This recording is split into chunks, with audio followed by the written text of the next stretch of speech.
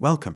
My name is Darren, and you're watching Intelligence 360 News for Tuesday, January 31st, 2023.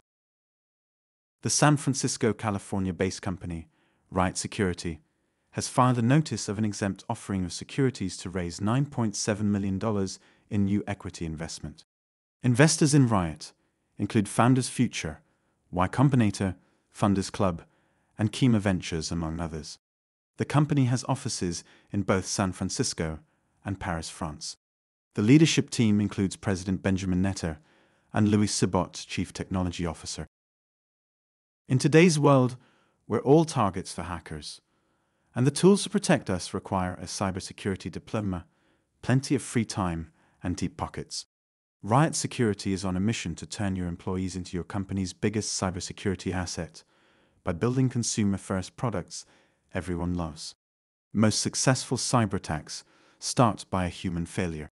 They are making a platform that makes it easy to prepare your employees for cyberattacks in a way they love. Run a phishing drill to discover how your team would react when facing a phishing attack, while giving your employees the opportunity to practice in a safe environment. Over the past few years, phishing has evolved from spray-and-pray scams to highly targeted attacks. Riot's catalog includes a vast variety of scenarios, including spear phishing and CEO fraud.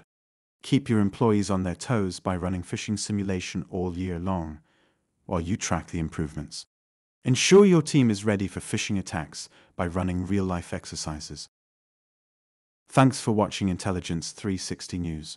For more news on companies who are moving, growing, and expanding, subscribe for free at intelligence360.news. Or if you need professional intelligence for your business, look at our Pro Edition tools at intelligence360.io.